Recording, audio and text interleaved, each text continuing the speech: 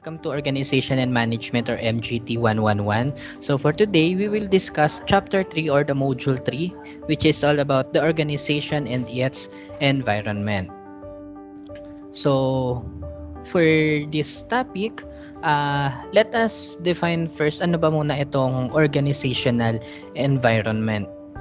So, organizational environment is the combination of external and internal factors and the forces which affect the organization's ability to establish a relationship and serve its customers. So, every organization daw or in every business operation, meron tong environment na tinatawag. So, nandito nga yung internal and external na kung saan both of them meron silang effect sa operation ng isang business or na isang organization. So, unahin na muna natin itong internal environment. So, the internal environment is company specific and includes all the forces and factors inside the organization which affect market operations. It encompasses the climate, culture, machines, equipments, work and work processes, members, management, and management practices. So, internal, so ibig sabihin, ito ay nasa within the organization itself. Okay? So, nandiyan nga yung different departments nung isang particular organization or ng isang particular business, yung manpower nila, yung culture sa loob ng isang organization or sa loob ng isang business. At yun nga yung tinatawag natin na internal environment. And then, the other one is the external environment. So, the external environment includes all the outside factors or influences that impact the operation of the business. So, the business must act or react to keep up its flow of operations. The external environment can be broken down into two types, the micro environment and the macro environment. So, ito naman nga, yung nasa outside, kaya nga external, di ba? Outside the organization na, but still, meron pa ring effect dun sa operation ng organization or sa operation ng business. And this external environment is divided nga daw into two types, okay? So, nandiyan yung micro environment at macro environment. So, ano ba ang pinagkaiba nitong dalawang to? Yan. So, let's differentiate what is micro and macro environment. Unahin natin itong micro environment.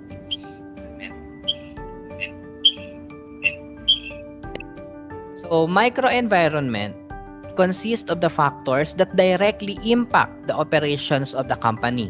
It includes different forces that are specific to a particular business and are capable to influence daily operations and performance of the business for a shorter period. So, ito na nga yung micro, somehow related siya with the internal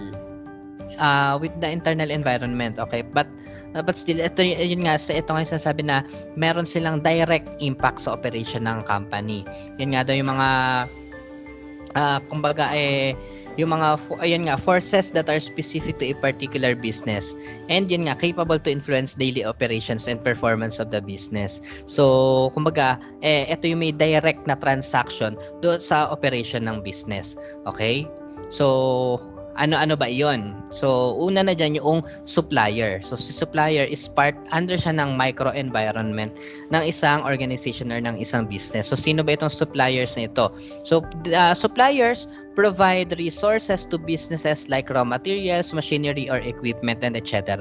Their actions can impact an organization's strategy as they provide necessary inputs for production.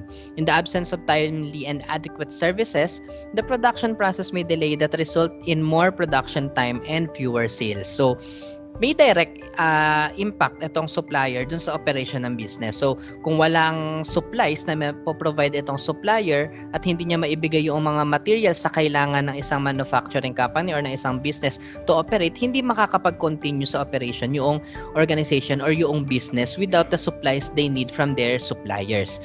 Okay? Kaya siya part ng micro-environment ng isang organization. Next naman is yung customers. So, being the king of any businesses are the final receivers of the products or services. They are central to any organization as they contribute to to generating revenue by attracting more customers. So the marketing strategy of organization is required to be focused on the existing customer retention and attracting potential customers by satisfying their needs and preferences. So may direct impact din ng customers. Bakit? Kung without the customer, walang kikitain yung organization, walang kikitain yung business, okay? So, yung customer, kaya rin naman nandiyan yung business kasi nga, meron tayong kinikater na customers, meron tayong ino-offer para sa kanila, okay? So, part ng microenvironment yung customer, okay? Kasi sila rin yung isa rin sila sa factor kung bakit nag-ooperate ang isang business. So without them, hindi rin makakapag-continue to operate yung organization or yung business.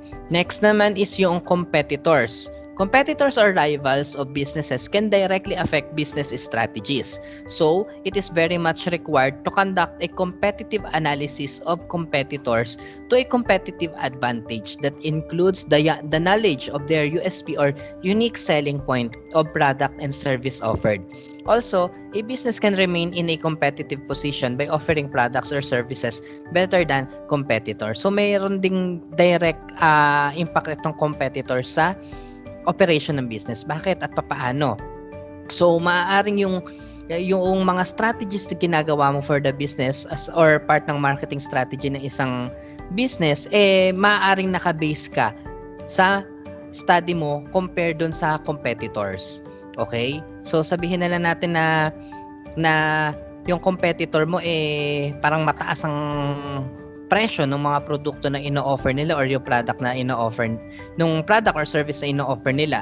So you as a business as also one of their competitor, maaaring yung strategy mo gagawan mo ng paraan para mas mapababa yung presyo ng product or service na ino-offer mo. Okay? So meron ding impact yung competitor sa operation ng business. Okay? Kaya part pa rin siya ng microenvironment. Next is the employees. Organizations can achieve objectives through skilled employees who are also experts in their areas. By hiring the right employees and providing adequate training and development opportunities to them, organization can ensure access. So, part din ng employees. So, parang ito ay nakapaloob din doon sa yung una natin kanina. Ano nga yung una natin? Yung parang part din siya nung internal, okay? Sa internal environment noong organization, okay? So, ito namang employees, ayan, part din sila ng micro environment. Okay? Kasi sila yung, without them, hindi ma-achieve ng organization yung kanilang goals or yung kanilang objectives. Okay? Kasi yung employees, sila mismo yung nag-i-implement ng strategies na gustong mangyari ng isang organization. Okay? Kaya part din sila ng micro-environment. The next is shareholders. Shareholders are those who invest their money in a company and also own shares of it.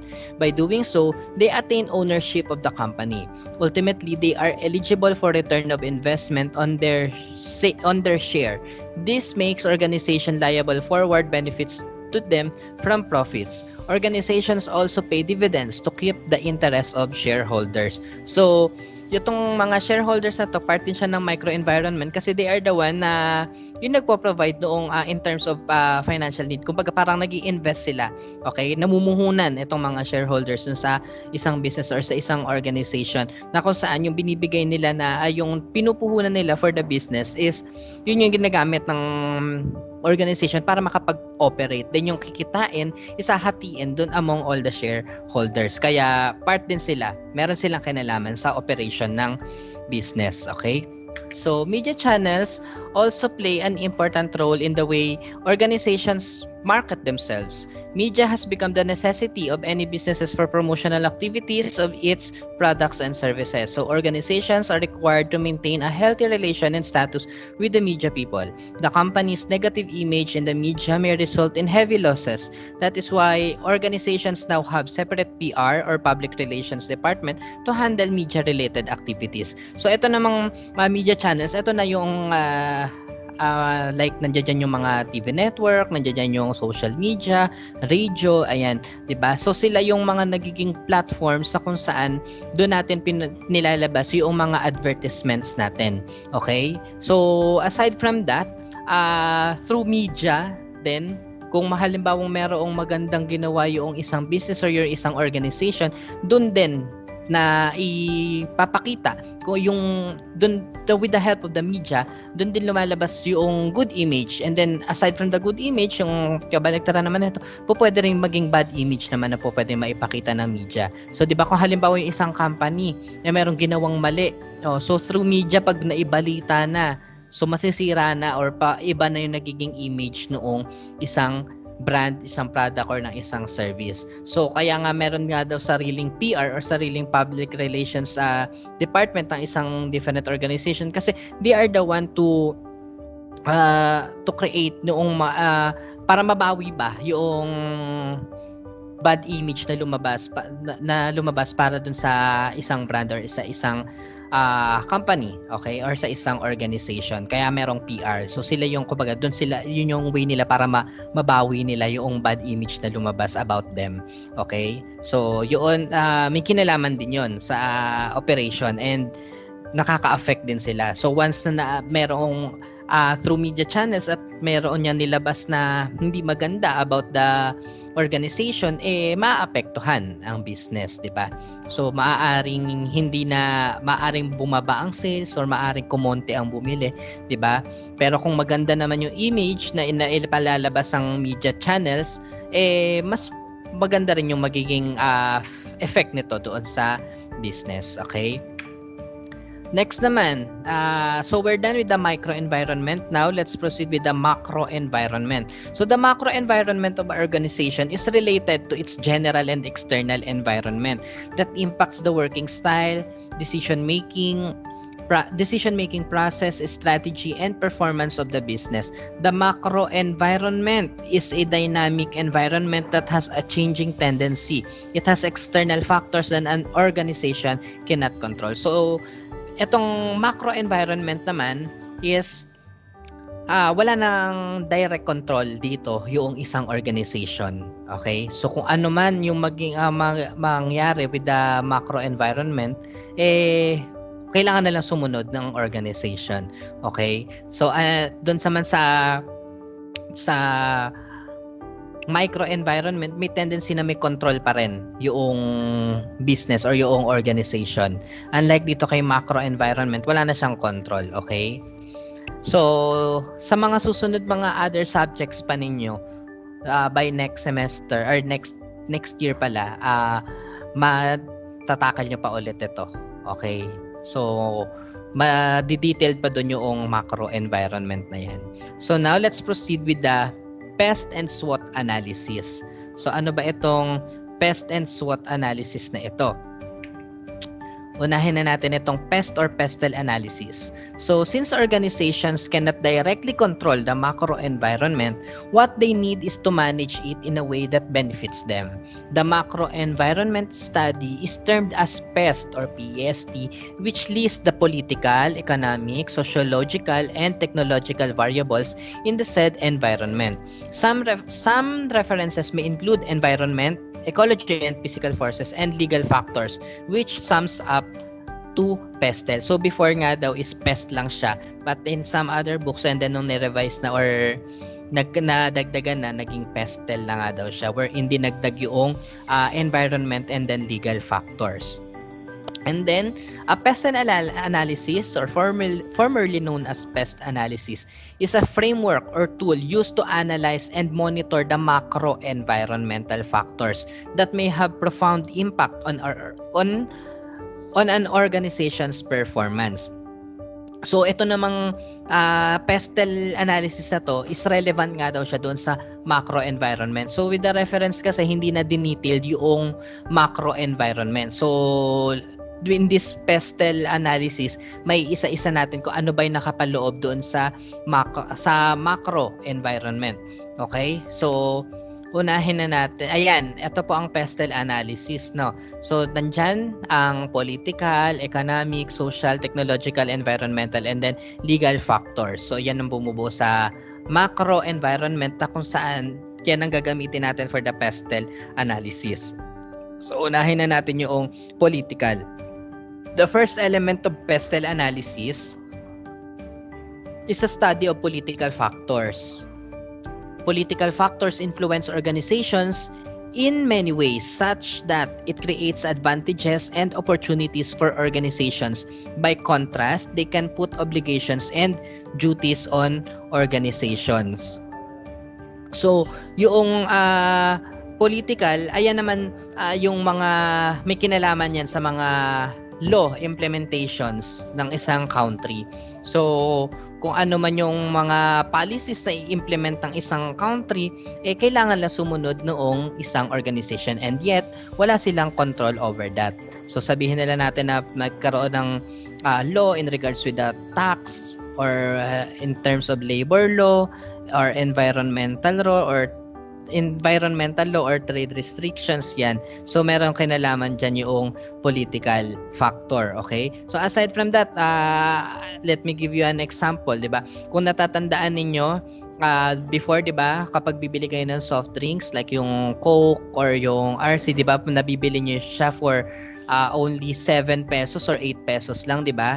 So, nung time na nagkaroon na noong train law, di ba?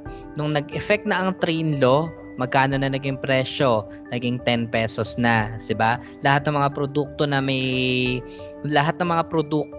na mayroong asukal nagtaasan ng presyo. And that is because of the train law. And that's political factor na kung saan kung ano man yung mga law na ini-implement or kailangang sundin walang control doon yung organization or yung business, but to oblige them to implement yung mga law or para ang kailangan na lang gawin is sumunod na lang doon sa batas na ini-implement. Okay? And that is political factor. Next naman is economic. Economic factors are determinants of a certain economy's performance. All businesses and organizations are affected by and global economic factors. National and global interest rates and fiscal policy is set around economic conditions. The climate of the economy dictates how the consumer, suppliers, and the other organizational stakeholders, such as suppliers and creditors, behave within society. So in short, kapag maganda ang takbo ng economy ng isang bansa, mas mataas ang purchasing power ng isang consumer or ng market. But kung mababa or hindi maganda ang takbo ng economy, mababa ang purchasing power ng isang consumer. Okay? So, ang tendency nun, mas mataas ang magiging sales kapag maganda ang takbo ng economy, pero kung hindi, may chances na bumaba. So, kung napapansin niyo in this time, sa situation natin ngayon na we are in a pandemic, di ba? So, in terms of economy, bumababa yung economy, di ba? Kung napapansin niyo, maraming businesses na nagsasara ngayon, di ba? So, yun yung tinatawag natin sa economic factor na kung saan meron siyang kinalaman or meron siyang direct impact doon sa operation ng isang business. And the next is social. The dimension of the general environment represents the demographic characteristics, norms, customs, and values of the population within which organization operates. This includes population trends such as population growth, rate, age distribution, career attitude, safety, emphasis, health consciousness, lifestyle, attitude, and cultural barriers. So dito naman sa social, ito naman may kinalaman doon sa ating mga customers or doon sa market, pinaka-target market where the business operates. Okay? So sabihin na nga natin na doon sa isang area, okay, na pinagtayuan mo ng business mo na nag-ooperate yung business mo. Okay? halimbawa meron kang franchise ng Watson, ayan, 'di ba? So dito kasi sa social aalamin mo yung kung sino yung customers mo, ilan ng babae, ilan ng lalaki. This is all about the demographic information of your market. Okay? So once alam mo na yung demographic information, gaya nga sabi ko, gusto mo mag-purchase ng Watson at magkaroon ka na sarili mong branch ng Watson, ayan, 'di ba? Tapos yung market mo or doon sa location mo puro na discovery mo na puro pala, karamihan pala na doon at majority ng market or ng consumers na nandoon is karamihan puro lalaki, 'di ba? So ang tendency is hindi ganoon lakas yung magiging kita noong branch na gusto mong ilagay doon kasi alam naman natin na most of the customers ng Watsons ay puro babae, 'di ba? So ayun yun yung sa social factors that is under the macro environment. Okay? Next naman is technological. These factors pertain to innovations and technology that may affect the operations of the industry and the market favorably or unfavorably. Technological advances have greatly changed the manner which businesses operate. So ito naman technological macro environment. Yun nga, from the term technology, may kinalaman na ito pagdating sa changes in terms of technology, 'di ba? Kung mapapansin niyo before yung mga groceries, parang mano-mano lang sila nag-i-input ng presyo ng mga produkto na binibili sa kanila ng mga customers, 'di ba? So as time goes by, nagkaroon ng scanner sa mga groceries para mas mapadali yung pagka-count ng mga nabibiling items, 'di ba? So that's part of the technological macro environment. And aside from that, marami na ngayon nag-evolve na kung saan kailangan lahat ng mga businesses nakakasabay in terms of technological development, okay? Kasi kapag hindi sila nakakasabay, may iwanan sila in terms of competition, 'di ba? So kailangan nakakasabay pa rin in terms of technological development. And the next is environmental. Environmental factors have come to the forefront only relatively recently. They have become important due to the scarcity of raw materials, pollution targets, and carbon footprint targets set by governments. These factors include ecological and environmental aspects such as weather, climate, environmental offset, and climate change, which may especially affect industries such as tourism, farming, agriculture, and insurance. So, paano bang nakaka-affect itong environmental, macro environment sa isang operation ng business? So, sabihin na lang natin sa yan yung mga nabanggit dito, yung tourism, farming, agriculture, and insurance. So, kapag yung mga different industries na yun na naaapektuhan ng operation, kapag meron tayong mga acts of God or mga calamities na kung saan wala sa atin ng control, okay? Doon pumapasok po iyon, okay? So sabihin na lang natin na ganito, meron kang store ng milk tea shop. Ayan. So yung milk tea shop mo, yung pwesto nun, yung pinaka physical store nun is located siya sa isang lugar na kung saan laging bahain.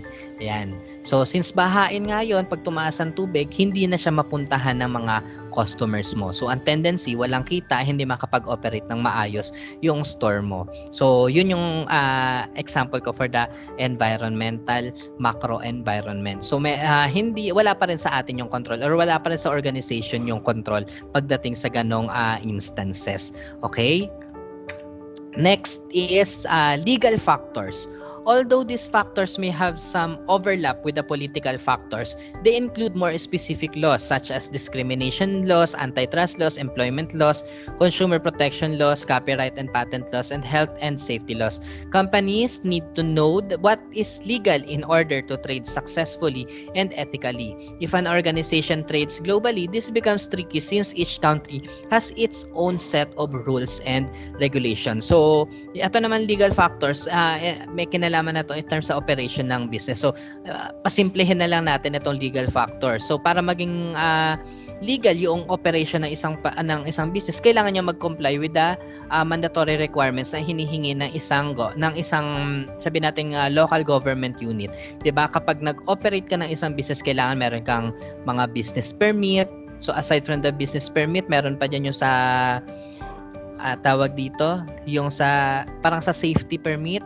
kapag yung hinihingi kapag yung sa in terms of kung sakali man na magkaroon ng sunog, ganyan, kailangan safe yung area, then meron niyang mga hinihing requirements sa kung saan kailangan meron ka fire extinguisher, may available na fire exit, ganyan, di ba? And then mga sanitation permit, yan, lalo na pag ang business mo is food business, 'di ba? Yan, may mga ganyan yan. So, yun yung tinatawag natin na legal factors sa kung saan kailangan para maging legal yung operation ng business, kailangan niya mag-comply with the legal requirements na hinihingi.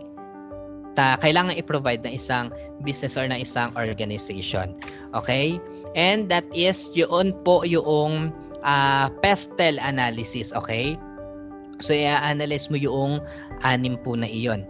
Next naman is yung SWOT analysis. So, while PEST or PESTEL analysis focuses on the factors on external environment that affect the organization, SWOT analysis, or stands for strength, weaknesses, opportunities, and threats, focuses on both internal and external factors. So, yun nga, si PESTEL more on sa external. Ito naman si SWOT, both.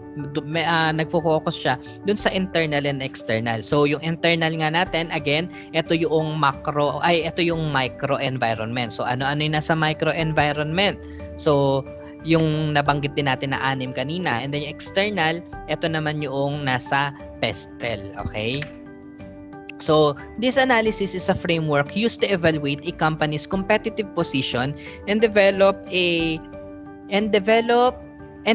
strategic planning. It is designed to facilitate a realistic and fact-based analysis from identifying the organization's strengths, weaknesses, and opportunities and threats. So, ito naman ginagamit para nga ma-evaluate yung competitive position ng company. Okay? So, ginagamit ito kapag gagawa ka ng strategic marketing plan ng isang organization or ng isang business. Okay? Sabi nga, ito nga realistic and fact-based analysis. Okay?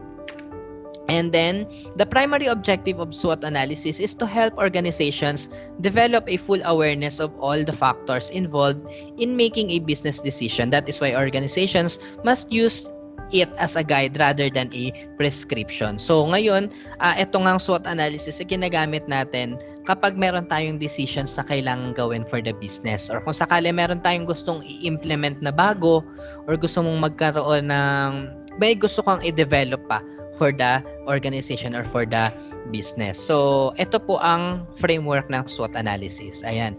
We have the strengths, the weaknesses, opportunities, and threats. So, ano-ano ba itong mga ito? So, yung strengths, unahin natin. Strengths describe what an organization excels at and what separates it from competition. A strong brand, loyal customer base, a strong balance sheet, unique technology, and so on. Any aspect of your organization is only a strength if it brings you a clear advantage. So, strength yan kung advantage mo daw siya against your competitor. So, halimbawa na yung kunwari sa business mo, edge mo yung kung ano yung meron ka na wala sa competitor mo. And that is strength. And then next is weaknesses. Weaknesses stop an organization from performing at its optimum level. They are areas where your organization needs to improve to remain competitive. Weaknesses, like strengths, are inherent features of an organization. So focus on your people, resources, systems, and procedures. Think about what you could improve and the sorts of practices you should avoid. So, ito namang weaknesses, ayan, ito naman yung mga something na unfavorable pagdating sa operation ng business, okay? And yan nga hindi kailangang i-retain, syempre kailangan yan i-improve or baguhin. Okay? Kasi nga hindi siya nakakatulong sa operation ng business, and most of them, yung weaknesses, kailangan yan makita in terms of your people, yung mga tao ba, yung mga employees ba within the organization or within the business competitive enough. Okay? So, doon mo malalaman kung yung people mo ba strength ba sila or weakness ba sila sa business. Then, yung resources, the systems and procedures. In terms of systems, yung systems ba na ginagamit na isang business for the operation is updated pa ba? outdated na ba? So, malalaman mo kung strength pa ba siya or weaknesses na. Kung masyado na bang pabigat sa business. So, in short, itong weaknesses, ito na yung mga masyadong pabigat doon sa operation ng business. Next naman is opportunities. Opportunities refer to favorable external factors that could give an organization a competitive advantage. These are openings or chances for something positive to happen, but you will need to claim them for yourself. Opportunities arise from situations outside your organization and require an eye to what might happen in the future. They might arise as developments in the market you serve or in the technology you use. So, ito namang opportunity, something good na po pwedeng mangyari sa operations ng business mo na nakikita mong magiging maganda yung epekto nito. Okay? So, sabihin na lang natin na kasi yung strengths and weaknesses naka-base yan doon sa micro environment, which is in the internal, while the opportunities and threats naka-base naman yan doon sa ating external or doon sa macro environment. So doon sa 6 na nabanggit natin kanina, marami doon sa 6 na yun po pwedeng maging opportunity or po pwedeng maging threat. So sabihin na nga lang natin in terms of technological macro environment, po pwedeng maging opportunity yun for the business. So halimbawa merong bagong labas na technology na makakatulong for the operation of the business. So that would be an opportunity for the business. Okay? So punta naman tayo ngayon doon sa threats. Threats refers to the factors that have the potential to harm an organization. It includes anything that can negatively affect your business from the outside, such as supply chain problems, shift in market requirements, or a shortage of recruits. It is vital to anticipate threats, to take action against them before you become a victim of them and growth stall. So yung threats naman, ito naman yung something na unfavorable na po pwedeng mangyari sa operation ng business due doon sa macro environment. So sabihin na nga lang natin na iyon ngang bago pa kunwari mag-take effect yung train law, 'di ba? So nung panahon na nasa Congress pa lang yun, or nasa Senate pa lang yun na hinihiring pa para maipasa yung batas na iyon, isa na siyang threat sa lahat ng businesses. Lalo na yung mga businesses na nag-ooperate na kung saan yung mga produkto na ino-offer nila ay may mga sugar as ingredients, 'di ba? So, isa na yung threat agad. So, yung politics is a big threat doon sa operation ng business. But maaari ding depende sa kung ano man yung mga lumabas na law na i-implement pa soon, hindi natin malalaman. So, kung meron man, they could be a threat or they could also be an opportunity for the business. Okay? So, how to do a SWOT analysis? So, first, decide on the objective of your SWOT analysis. Siyempre, kaya 'di ba sabi nga natin, ginagamit nga natin itong SWOT analysis para kapag mag-decide tayo for the business or kung meron tayong something na gustong i-implement for the business or meron tayong gustong idagdag, okay? So, decide mo muna kung ano ba yung objective ng iyong SWOT analysis. Bakit mo gagawin yon? Are you going to make a decision for the business or meron ka bang gustong idagdag for the business or gustong gumawa ng another product line? Ayan. So, kailangan clear ang objective mo dyan. The next is research your business, industry, and market. So, kailangan alamin para itong kumbaga sa strategic marketing process para itong yung situation analysis. You are comparing your business to its competitors. Okay?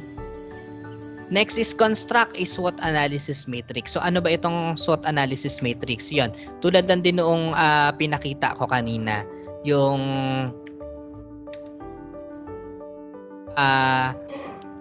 merong SWOT na para naka-window type, 'di ba? Na merong 4 na sides. So, ganun lang yung SWOT analysis matrix. And then, establish priorities from the SWOT. So, ito naman, kailangan mo mag-focus kung alin doon yung mga pwede mong mapagtuunan ng pansin na may magandang effect or mas makakatulong for your objective. So, most of them is yung mga positive, okay?